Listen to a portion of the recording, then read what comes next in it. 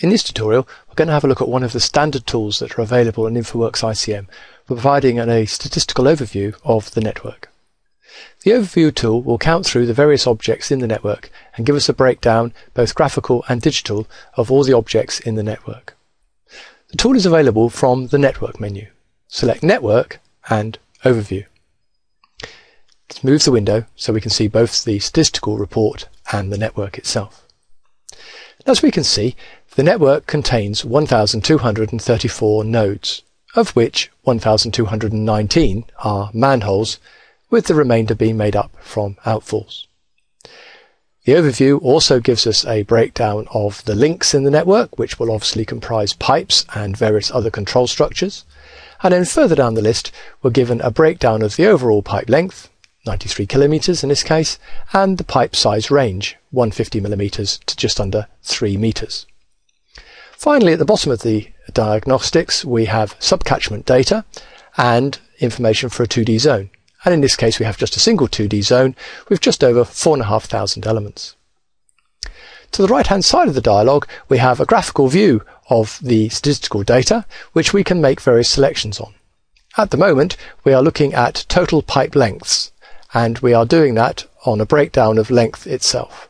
So as we can see, there are various breakdowns of length from just under 5 meters going up to pipes that are over 1 kilometer in length.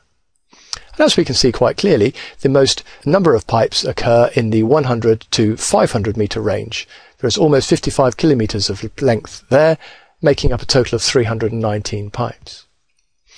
Now, at the moment, we are looking at this total length range, as we can see. But what we can do is change that to count. And if we do it on count, we can see that the graph will change, and immediately we actually have now 475 being the most number of pipes, and those are the pipes that are in the range 10 to 50 meters in length. We can also do a similar analysis based on pipe size.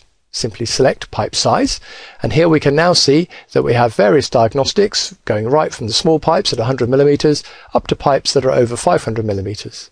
And here we can see that by far and away the largest count is in the 200 to 300 millimeter range, where we have just under 500 pipes. Now that is obviously a breakdown for the entire network.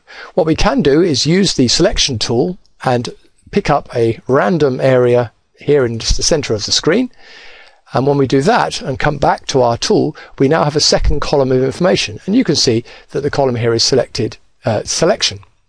So if we pick up our selection, we can see that within that we have 238 objects, all of which are manholes. Just over 220 pipes, and then further down the list, a total pipe length of 18 kilometers. Again, the range is very similar, but we have not picked up the 2D zone. So the 2D zone is not in that central section of the network. And then over here, the pie chart has changed. So again, we're still looking at the count of pipe size, but here we can now clearly see that in fact the largest pipe size within that center region is the 500 millimeters or greater pipe range, which is a number of 76 of those. We could change that to pipe length, and now everything changes, and we see that the total pipe length is made up with pipes from 100 to 500 meters in length, just over 11 kilometers there, and a total count of 70.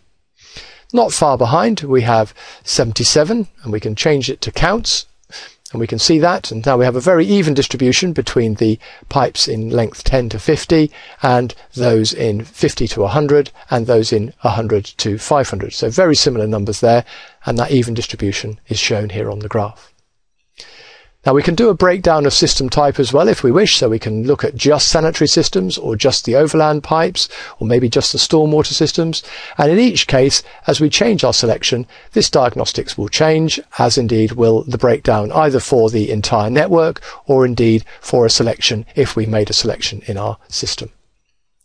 So that was a very brief overview of the network tool that we have in the software, which allows us to look at a breakdown of all the component parts within our overall model.